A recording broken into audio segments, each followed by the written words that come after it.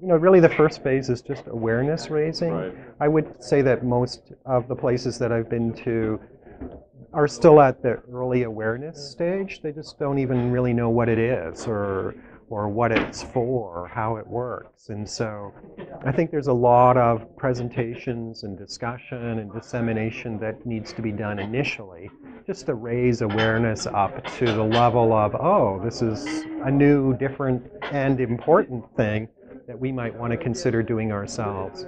And then I do think that by now, we're into like more than 10 years of having done this. And so now we know a lot of lessons learned. And so I just recently published what I call a national OER framework, which really is trying to present, let's say, to a country like yours, like Finland, what would we need to think about? What are the success factors if we want to do OER nationally? Because historically, this has started like at the grassroots level, right? You or me might have started it just in our own classrooms. But now we're seeing this kind of higher level interest in adopting this practice on a more large scale. And so from a national OER framework perspective, what do I need to think about? And then I do think that increasingly we're seeing a lot of quality assurance practices being put in place to ensure that the OER is of high quality. Often that includes peer review. And then typically we get into some explorations around the pedagogy, open pedagogies. It's sort of on the left-hand side, I think that we really, at the very beginning, I think it's very helpful to have a look at what is the strategic purpose around doing open education resources. It has to have some bigger strategy than let's just do OER because we should be doing OER. It really does need to have deliberate intent, a purpose behind it. And so for every country that I've been to so far, or every initiative, that purpose tends to vary, and vary based on the needs of that region. Then I think you also need to look at things like incentives. How will we incentivize the transition from traditional ways of doing things to this? And in some places that involves money, and other, with grants, let's say, being provided. In others, it involves kind of motivations around transforming education and learning practices, improving learning outcomes. We were talking about that earlier. But there does definitely need to be some sort of thought given to what are the incentives that will engage people in doing this work. And I do think that you should ideally have some sort of research strategy that's going to evaluate this as you start to roll it out. And you also should be looking at the front end at things like policy. How would we rethink policy at the government or institutional level to enable this to happen? Because enabling it to happen sometimes requires overarching policy. And then I think you can move from there into looking at what is it that needs to happen within institutions. And so I would be highly recommending the formations of teams for open education resource within institutions, and those teams would be made up of faculty, instructional designers, media producers, librarians, education technologists. So this isn't a solo effort, it's a team effort to do this well. And then if I was thinking nationally, I'd be thinking across multiple institutions, and so I'd be looking at, can I form communities of practice where faculty in one discipline, let's say science, can speak to faculty in science at other institutions around the OER that they're either using or developing, and kind of do some peer-to-peer exchange around that, coordinate even the development and use of it going forward. And I would look for communities of practice not only between faculty, but librarians across multiple institutions, instructional designers across multiple institutions, because they all like to speak to each other and learn from each other in terms of what works and what doesn't work. And then when it comes to the actual content part, I think that you can think about it as a 4-stage process. The first stage would be, do you have some existing curricula that works really well, that you're proud of, that could simply be licensed using Creative Commons licenses and made into OER, and then you're kind of underway right away, right? It doesn't really take money. It just takes the will to kind of be willing to do that first step. And then the second step would be, is there, after 10 years, there's lots of OER out there, are there some existing OER that our institution could begin to incorporate into our curricula and make use of ourselves? And if so, just go ahead and adopt it. Again, the cost is maybe to find it, but there's no other cost. And then the third would be maybe you find some stuff, but it's not quite perfect, or it needs to be translated from English to Finnish. Then okay, we do some adaptation of that work to make it fit our local context. But because it's OER, you have the right and permission to do that. And you don't need to seek permission. You don't need to pay anybody. You can freely do that on your own. And then lastly, if you can't find anything and you don't have anything and you need something, then I would consider authoring.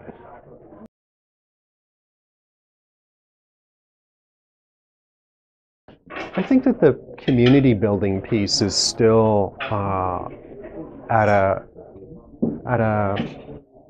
very early stage as well. And because what we've seen historically is autonomous, independent production of OER that meets the needs of a particular institution, that is released as OER in the hope that someone will use it, but without necessarily an expectation that it will be used. But now we're starting to see more national initiatives, or in the US, more statewide initiatives where there is very much build out of community. And so the community part, I think, is enabled through multiple forms. One form is often through a platform, an online platform of some kind, where you can enable discussion and sharing and exchange of materials back and forth, and go through a kind of editing process as OERs reviewed and adopted. And I think a lot of that now can be done online, doesn't have to be done face-to-face, but I also think that sometimes it's helpful to have some face-to-face convenings. And I would also say that eventually what I hope to see is that in things like national or international conferences where you tend to see faculty gather, for example, let's say all the biologists come together from around the world, I think that we'll begin to see open education resources and education curricula be a theme within those international gatherings where there's already an established community of practice, and this will simply become a component that's already discussed, or that is added to the discussion of those existing communities. I think there's multiple ways of doing it, and I think they all need to be, there isn't a single way.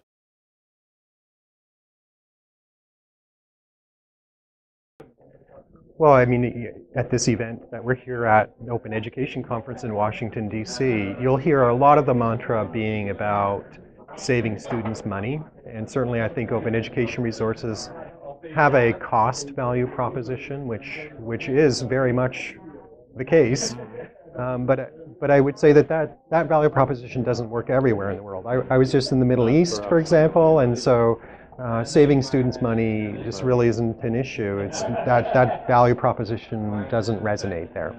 And I think that to some extent we do the open education space a disservice by focusing just on that value proposition, because I think that ultimately the real value proposition is going to end up being, what is it pedagogically that we can do now with an open resource that we couldn't do before when we just had closed resources? And we're just starting to see some exciting things emerge around that, particularly with students themselves being engaged in creating education content that will be used in the course by other students, rather than just being recipients of education content that's been authored by faculty or publishers.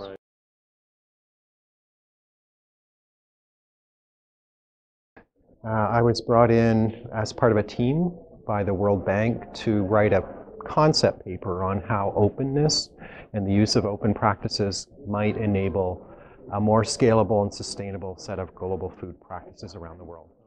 This was a particular challenge because for the Global Food Safety Initiative, it's really a public-private partnership arrangement. So you not only have universities that maybe have curricula dealing with global food safety practices, but you also have private entities whose business is perhaps providing training or devising procedures, all of which they sell.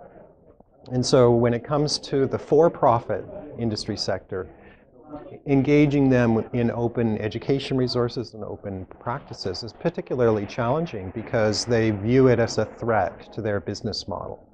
And of course, they don't want to jeopardize revenue by utilizing open practices. So That actually led me to do some really interesting work around how you might conceptualize a business model for a private sector organization as well as public sector organizations.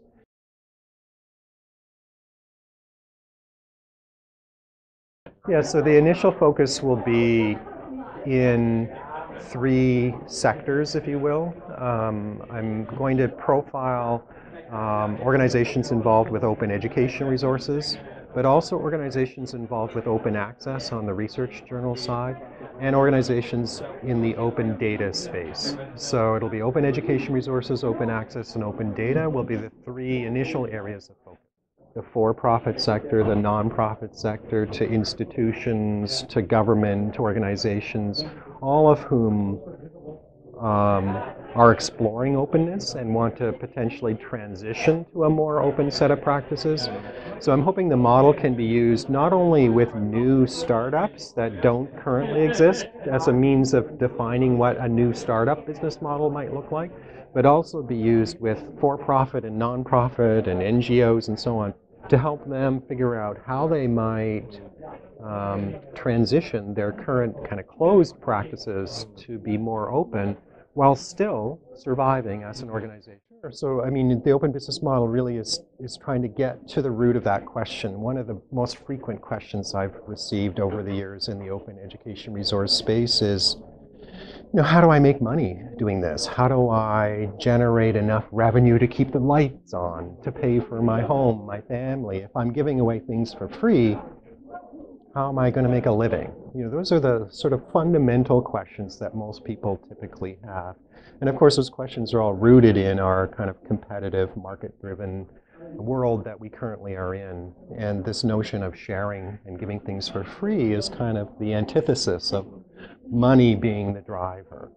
And so, so what I've been working on is looking at what is meant by the phrase business model. So when we say business model, do we share a common understanding of what that reference is? And as part of that kind of investigation work, I've decided to adopt something called the Business Model Generation Handbook, which is a kind of book that was authored by over 400 people from 45 different countries, which lays out 9 building blocks for what a business model is comprised of. Everything from, what's your value proposition, to how do you produce and create goods, to how do you distribute them, what's your revenue stream. There's a set of underlying building blocks that we would say make up a business model. But what I've done is kind of remixed that a little bit and tweaked it a little bit to add another component, which really, given that I work for Creative Commons, looks at the open licensing of things as being an inherent part of what I'll call this open business model. So I've added in the Creative Commons licensing of goods or works that are being produced by that business as a core component to what makes an open business model. And then what I've done is started to take that framework, that open business model framework, which now has 10 building blocks instead of the original 9, and started to analyze existing organizations that are operating as open businesses and tease out for those existing businesses what are the components of their business that address each of the building blocks. And when you start doing that, you begin to surface the strategies and the tactics that these businesses are using to succeed as open businesses. And I would say that many of those boil down to leveraging the reduced cost that the internet has provided in terms of enabling creation of goods, production of goods, distribution of goods, and not necessarily having all of those done in-house by your own staff is one of those kind of generalizable strategies that I think would apply to most open business models. One of the responses I would have to that is that it doesn't necessarily mean, going to an open business model doesn't necessarily mean that you will become unprofitable and not generate revenue. But how you generate revenue and with whom, because often it's done in partnership now. So, for example, I've looked at the Noun project, which is a really interesting open business. They develop icons using graphic designers which they then make available on the web. You can download them for free, or if you want to use them without giving attribution, because they're all Creative Commons licensed, you actually have to pay a fee. So one of the interesting things about the Noun project is that they ended up drawing on graphic designers who are distributed all over the world, none of whom work for the Noun project, but who are avid graphic designers and are producing some amazing symbols and icons. And so the Noun project has acted as a sort of centralized organization that is collectively gathering works from all these creators who are distributed all over the world, and then acting as a distributor of those resources and a collector of funds by users who want to use those resources. And then what they've done is shared a portion of those funds go to the designer, and the portion of those funds support the operation of their own company. So I think there's some interesting things to look at there. One is, it's a new company, didn't exist before, and their business model involves tapping into expertise that's distributed globally and making use of those people as sort of their core creators rather than hiring designers to create these icons themselves. They're just making use of people who already do this out in the world at large. It's a more distributed model, less centralized, and it also involves revenue sharing. So rather than the company keeping all revenue for itself, it shares the revenue with the people around the world that it's partnering with who are helping it exist as a business in the first place.